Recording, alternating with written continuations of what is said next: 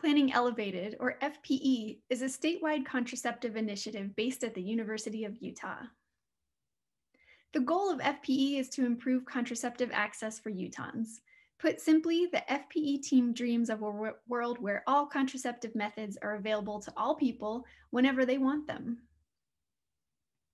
We know that is a lofty goal, but thanks to the support of FPE's generous donors, we are able to work towards that goal by supporting clinics across the state to provide free contraceptive care to their qualifying clients. Our work with clinics is called the FPE Contraceptive Access Program, or FPE CAP. Since you'll be involved in connecting patients with free FPE CAP services at your clinic, we would like to give you an overview of the FPE CAP program. What is FPE CAP? FPE CAP is a partnership between our FPE team and 28 clinics across the state. FPE CAP clinics like yours receive support from FPE in the following ways. Number 1, a cash grant. 2, technical support. 3, method stocking. 4, methods reimbursement. 5, reimbursement for services.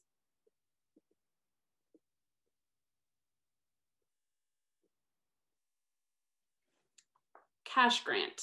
FP provides each clinic or organization, if you have multiple clinics, with a cash grant. This cash grant funds any initial family planning supplies, such as IUD insertion or removal instruments or an autoclave, as well as any personnel costs required to implement the program. Technical support. Staff members at FPE CAP sites have access to a range of technical offerings and clinical support. Dr. Jessica Lewis-Caparol and Dr. David Turok are available to provide training on IUD and implant insertions and removals. You can work with the FPE staff to schedule a training. Additionally, Dr. Lewis-Caparol is available to consult on difficult contraceptive cases or provide proctoring support for providers who would like the extra guided practice. In addition to the in-person trainings, FPE also conducts interactive webinars on a range of contraceptive topics. To view recordings of past webinars, please go to FPE's website, myfpe.org, and then navigate to the Providers tab. To be notified of upcoming webinars and other technical offerings, please subscribe to the link that will be in the PDF to be added to FPE's monthly emails. Method stocking.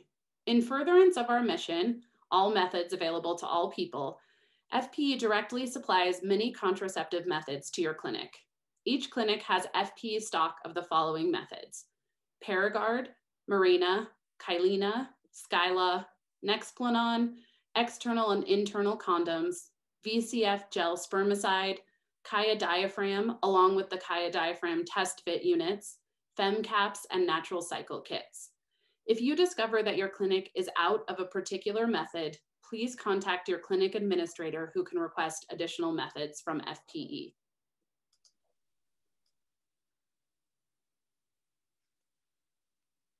While FPE directly stocks clinics with some methods, you may have noticed the list of stocked methods is missing quite a few options. For those remaining methods, pills, patches, rings, depot injection, Plan B, and Ella, clients will need to acquire them through a pharmacy, and FPE will reimburse the clinics for the cost of the methods. Because our program aims to reduce financial barriers for clients, we do not ask patients to pay up front and be reimbursed for their methods. Rather, each clinic has set up a way for the patients to not pay out of pocket for their methods from the pharmacy. At some clinical sites, this means patients are given a gift card to use at the pharmacy. Other sites have an in-house pharmacy where the patients can receive their methods. Because the means of patient procurement are different at each clinical site, please ask your clinic administrator for details on how clients at your clinic can receive their free pill, patch, or ring, or EC.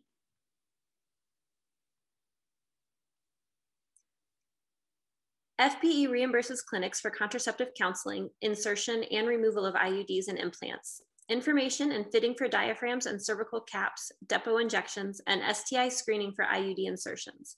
Reimbursement of services also includes vasectomy.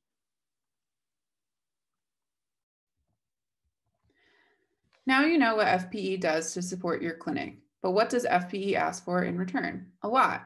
We ask clinics to 1, determine who is eligible for FPE CAP services, 2, explain FPE CAP to the patients, 3, support the patient in identifying the contraceptive method that is the best fit for them, 4, ensure the patient receives the method they selected free of cost, 5, invite patients to participate in client exit surveys, 6, provide service delivery data back to FPE, 7, submit billing data for services and methods provided.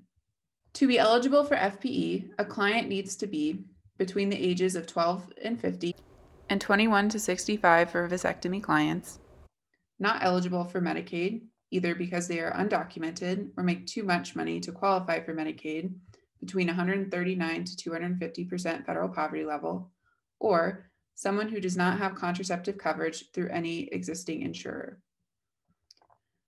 To determine eligibility for FPE, we do not require a client to provide evidence of their income or documentation status, but you can ask them how many people are in their household and how much money they are making in a month, or use our handy chart to identify whether they'd qualify.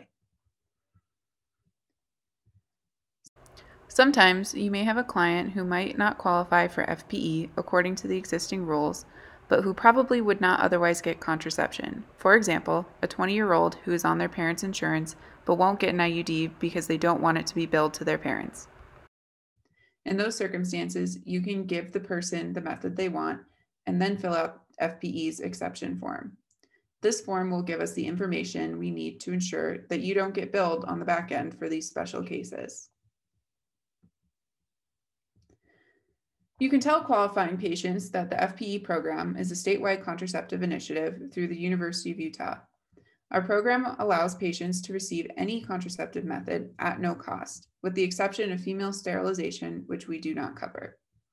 You can assure patients that if they receive their method through FPE, we do not collect any identifiable data on them, and that participating in FPE does not count as government assistance. You can also let them know that if they try a method and don't like it, our program encourages them to come back and try something else, also at no cost.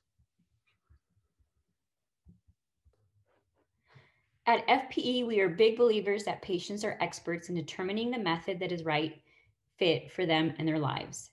We also know finding the right fit can be a journey where the patient may try on several different methods.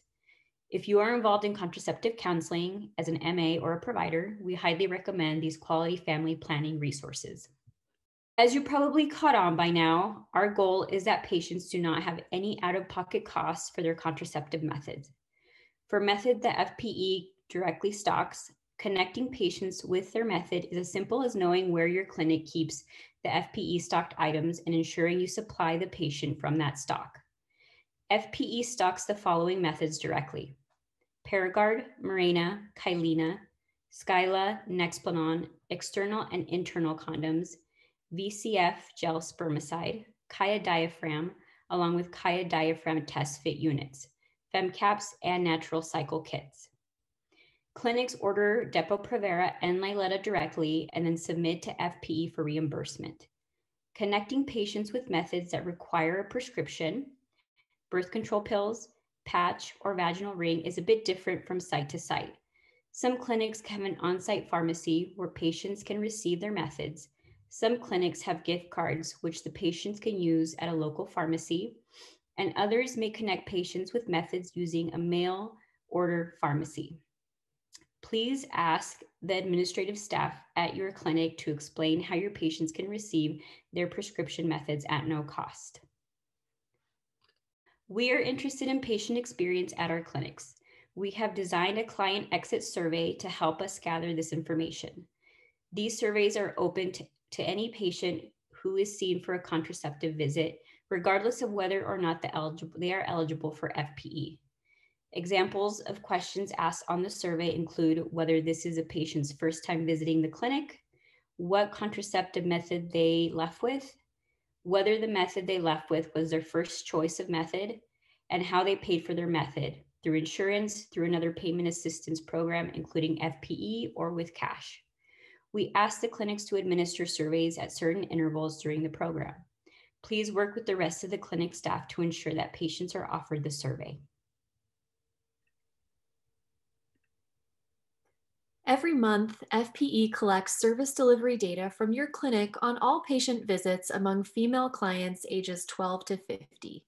These data reports are pulled directly from your electronic health record system and contain all of the diagnostic and procedural codes associated with each visit, as well as the patient demographic data associated with each visit. The data reports do not include any identifying patient data. By sorting this information on Claim ID, a unique ID that your clinic uses to bill insurance companies, FPE is able to collect the data we need without collecting any protected health information. By collecting data on all female patients ages 12 to 50, FPE is able to track the provision of contraceptive services at your clinic each month, including the proportion of total services among women of reproductive age that these contraceptive services make up. Each month, we ask your clinic to submit billing data for contraceptive services and methods provided to FPE patients in the last month. This is submitted through a data software program. The billing data that you provide is de-identified. Only claim ID numbers are provided. This means we do not track whether the same patient is receiving services over and over again, only that they are eligible under the FPE program. The FPE team then reviews all the claims submitted to confirm that they fit within the FPE eligibility criteria, and we are then able to send reimbursement directly to your clinics for those services and methods. We know that's a lot of information to cover, and you might have quite a few questions. We have compiled a list of some of the most common questions clinic staff have about FPE. Hopefully, these are some of the same questions that you have. If not, you can always reach out to the FPE staff with any additional questions, and we will provide a contact information at the end of the slideshow. Does your program require patients to provide proof of income? No. While we do ask that clinics assess patient income, verbal testament of income is sufficient for FPE cap eligibility determination. Another question we get often is, what if someone doesn't fit the FPE eligibility criteria, but I know they are facing significant financial barriers to receiving contraceptive care? In rare cases, a clinic may determine that it's in the best interest of a patient to extend FPE cap eligibility to a patient falling outside of the normal parameters of FPE cap eligibility due to income, insurance status, or age. Please use the FPE cap exception form to document such exceptional cases. Clinics may provide contraceptive services with confidence in receiving reimbursement for methods and services provided. However, FPE will routinely review cases and may limit the number of allowable exceptions if deemed excessive. To view current FPE cap eligibility parameters, visit myfpe.org/patients/eligibility. Are there really patients who want a diaphragm? Yes. One of the reasons FPE believes in offering all methods is because our previous research has shown that people tend to want different methods at different times in their lives, and that changes in circumstances can also affect what method someone might want. The more methods a person has to try, the more likely it is that they'll find something that will work for their particular situation and desires. Diaphragms are non-hormonal, durable, and effective methods of contraception. Some people love them. What happens when FPE cap ends? Each FPE cap clinic is enrolled in the program for 2 years. After those years, clinics graduate from the program. While this graduation means that clinics will no longer receive reimbursement for providing contraception, they will still have access to many of FPE's ongoing technical offerings and support. After the 2 years is over, clinics will have 1 additional year to provide no-cost removals of IUDs and implants. To qualify for no-cost removals, patients need to meet the same eligibility requirements that exist for FPE, but do not need to have had their IUD or implant placed using the FPE cap program. FPE will reimburse clinics for the cost of FPE eligible removals. What is FPE doing with the data they collect from clinics? FPE takes the reports from your electronic health records and uses them to look at long-term contraceptive trends over the course of our program in comparison to clinics in the state who do not have FPE. This data allows us to show donors, policymakers, and others how important it is to offer no-cost contraceptive care to people who currently fall in the coverage gap. The client exit surveys we collect help us understand client perspectives on their contraceptive experience, as well as let us know if clients coming to the clinic have seen our media campaign. Both data pieces are critical to our program, so thank you for supporting our data collection process. The FPE cap cover emergency contraception? Yes. There are currently 4 types of emergency contraception, or EC, and FPE cap covers each of them. Copper IUD, Paragard. One of the most effective forms of EC, the copper IUD should be placed within 5 days of last unprotected sex. Levonorgestrel IUD, the Liletta or Mirena. The 52 milligram LNG IUD is also extremely effective at preventing pregnancy when placed within 5 days. Ulipristal acetate oral EC pill, or ELA. ELA can be taken up to 5 days after having unprotected sex, although it is more effective the earlier a patient takes it. ELA is more effective than Plan B, particularly for patients who weigh 155 pounds or more, though it may lose effectiveness in patients weighing more than 195 pounds. ELA requires a prescription. Levonorgestrel EC pill, or Plan B. Plan B can be taken up to 5 days after unprotected sex, but is more effective if taken within 3 days. Plan B does not require a prescription and may not be effective for patients who weigh more than 155 pounds. Does FPE cover vasectomies? How does that work? Yes, a vasectomy is a covered procedure under FPE cap, both the consultation and the procedure. The same patient eligibility guidelines apply with the exception of age. For vasectomy, clients must be 21 to 64 years old. If you have an interested client, you can refer them to one of 2 FPE cap clinics providing vasectomy. Patients can call CHC Central City Clinic or CHC Oakview Clinic to request to schedule a pre-op consultation for vasectomy. CHC clinics typically see patients for a pre-op consultation first and then schedule a vasectomy procedure for a different day. Therefore, it is helpful to let your patient know in advance that the procedure likely won't happen the same day as their pre-op visit, although exceptions are occasionally made on a case-by-case basis. You can reach out to Dr. Andy Garrison at the CHC Central City Clinic or Dr. Dave Gontram at CHC Oakview if you have questions about the scheduling or the procedure itself.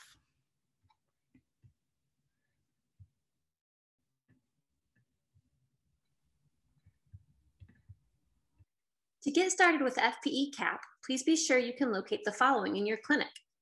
Patient method education sheet. We have an FPE branded sheet if you would like to use it. The iPad or tablet used for client exit surveys.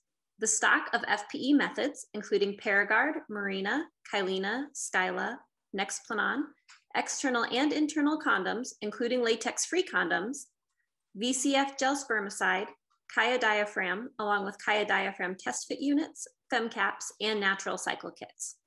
You may also have today's sponge stock through FPE. The supply is currently limited nationwide. While our FPE team is much larger than the individuals shown here, we have included the folks you are most likely to communicate with as part of the program. For a list of our entire team and the rest of the gorgeous headshots, please see our FPE website. Caitlin Quaid is our FPE program director. While Caitlin is happy to lead FPE's big picture decisions, she is insistent that her favorite part of being director is her communications with clinics. Please feel free to reach out to Caitlin with any questions you have. Her particular areas of expertise include person-centered contraceptive care, guiding clinics through the process of licensing for in-clinic dispensing, and providing technical support on a range of contraceptive topics. Please contact her by email at caitlin.quaid@hsc.utah.edu. Alex Jarrow, our research associate. Alex is the only person, aside from FPE's director of evaluation, who can make sense of all the service delivery data. You can reach out to Alex with any questions about submitting the service delivery data or any questions about the client exit surveys. Basically, if it has to do with data, Alex is your person. Her areas of expertise include navigating the complicated world of EHRs, problem-solving barriers to administering client exit surveys, and convincing folks that data isn't really all that scary. Please contact her by email at alexandra.giro@hsc.utah.edu. Jessica Lewis Capral, our nurse practitioner, is FPE's clinical training specialist and perhaps the kindest person we have ever met. Jessica is available to patiently and supportively proctor and train providers in counseling on and providing all types of reversible contraceptive methods. She is also available to consult on complex contraceptive cases, such as difficult insertions or removals. Her areas of expertise include basically every aspect of providing contraceptive care to patients. Please contact her by email at jessica.lewis.capral@hsc.utah.edu. Jamie Bade, our FPE program manager, hopes you don't think of her exclusively as the FPE team member who sends you the most emails, though you may be hearing from her quite often. Please reach out to Jamie with any questions you have. Her particular areas of expertise include simulation training, your clinic may be receiving one, answering operational questions, and connecting you to individuals who can answer your question if she cannot. Please contact her by email at jamie.bade@hsc.utah.edu. Maddie Mulholland is our administrative manager. Maddie wears many hats on the FPE team, but you will probably hear from her most in her role as the person leading the media campaign for your site. You can reach out to Maddie with any questions about the media campaign, the process of inputting data into a Semio, or with questions about billing or reimbursement. Her particular areas of expertise include contraceptive coding, communications, and any questions about Utah's Reproductive Justice Advisory Board. Please contact her by email at madeline.mulholland@hsc.utah.edu. And Erica Torres is our project facilitator. Erica is the person who can help you with all things related to methods, restocking, and reimbursement. She is the one who will ensure you have the methods you need when you need them, and you can reach out to her with any questions you have about method stocking or reimbursement. Her particular areas of expertise include methods, restocking, and reimbursement, and any questions about Utah's Reproductive Advisory Board, as well as questions about FPE's contraceptive training conferences. Please contact her by email at erica.torres@hsc.utah.edu.